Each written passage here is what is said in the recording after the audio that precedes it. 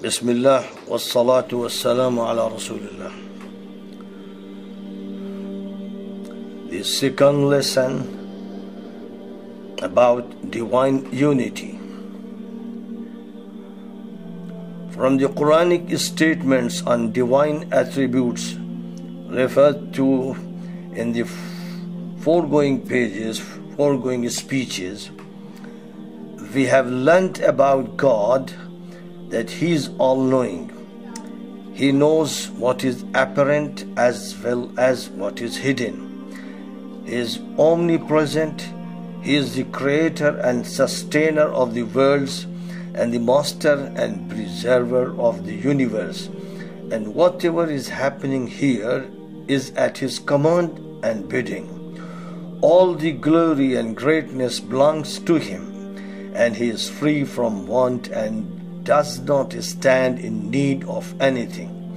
Everyone is dependent upon Him, and He is dependent on no one. He is most kind and merciful, but at the same time He is just and fair, and is going to require everyone for the good or evil he may have done in his earthly life.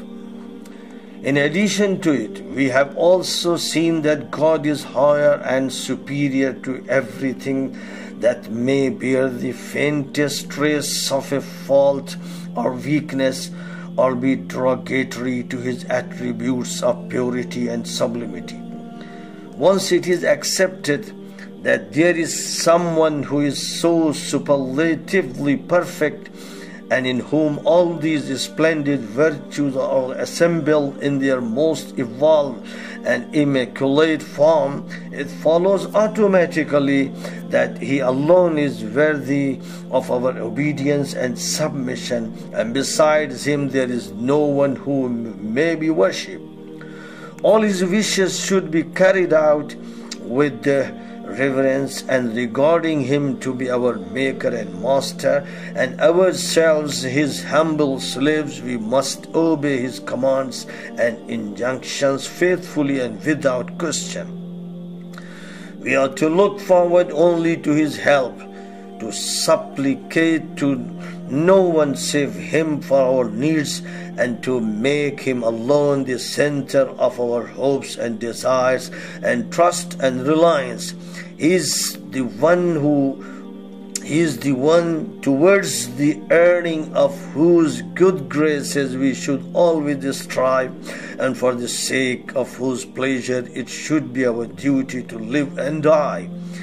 We should adore no one but Him, celebrate only His praises, and make His remembrance the chief occupation of our lives.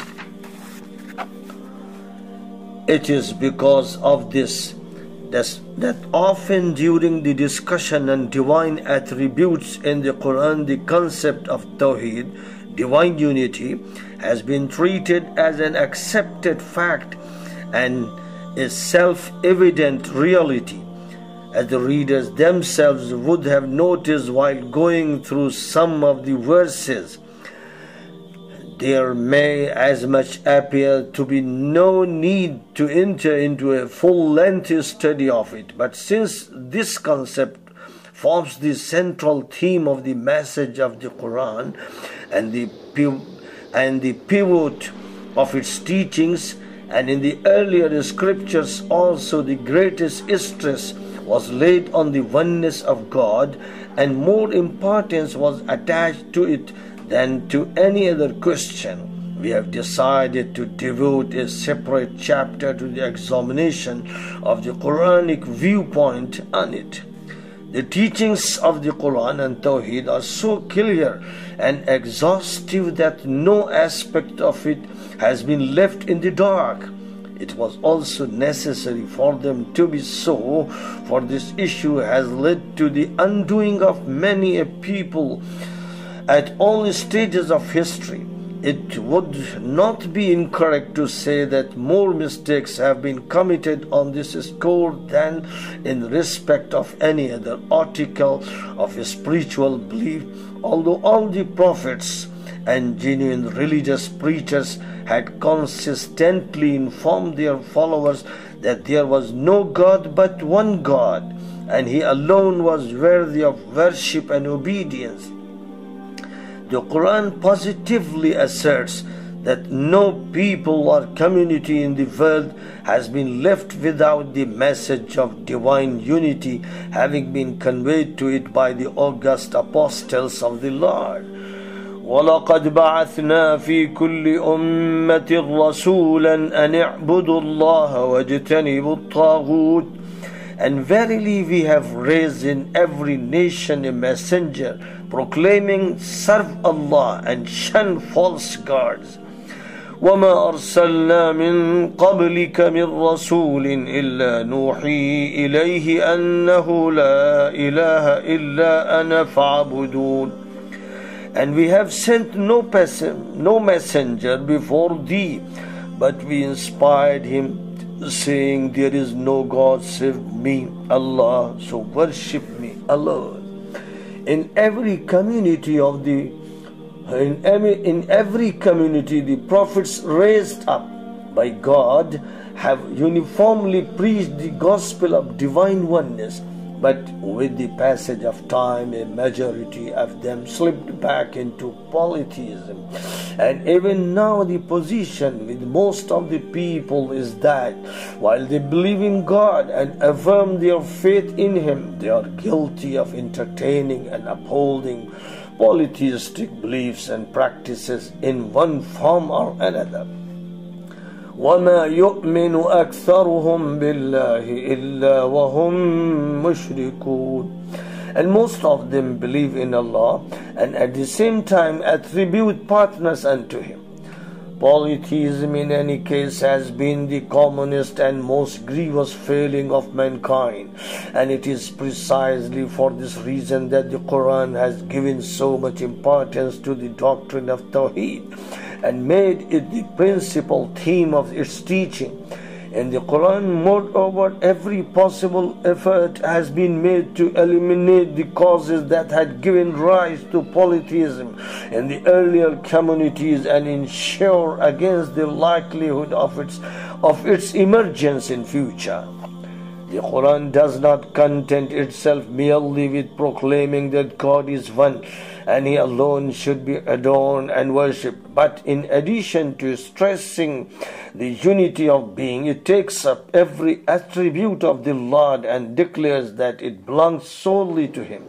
And just as He is one and unpartnered in His nature and existence, in His authority and attributes too, He is unique and without an equal or co-sharer. The Quran has dealt with all these aspects of Tawheed with such clarity and thoroughness that it has now become completely fortified against pollution by any kind of polytheistic untruths, open or hidden, and conceptual or practical. We shall now arrange some of the Quranic verses concerning monotheism in different sections and under separate titles. Unity of being. A most simple, forthright and comprehensive enunciation of the concept of Tawheed is that God is just one and no one aside of Him is worthy of obedience or worship. وَإِلَهُكُمْ إِلَهٌ وَاحِدٌ لَا إِلَهَ إِلَّا هُوَ الرَّحْمَنُ الرَّحِيمُ. Your God is one God. There is no God save Him, the Beneficent, the Merciful.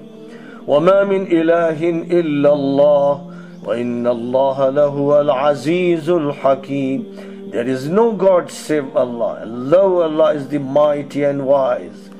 إِنَّ إِلَهَكُمْ لَوَاحِدٌ رَبُّ السَّمَاوَاتِ وَالْأَرْضِ وَمَا بَيْنَهُمَا. Lo, thy Lord is surely one, Lord of the heavens and of the earth, and all that is between them. قُلْ إِنَّمَا هُوَ إِلَهٌ وَاحِدٌ وَإِنَّنِي بَرِيءٌ مِّمَّا تُشْرِكُونَ. Say, O Prophet, He is only one God, and lo, I am innocent of that which ye associate with him. فَإِلَهُكُمْ إِلَهٌ وَاحِدٌ فَلَهُ أَسْلِمُوا. Your God is one God, then surrender unto him. Unity of functions and attributes. Besides this simple affirmation of the unity of God in his being, the Quran insists that he is one and absolute in its functions, in his functions, and absolute in his functions and attributes as well. He is the sole creator and nourisher of all existing things, and it is he alone who gives life and causes death.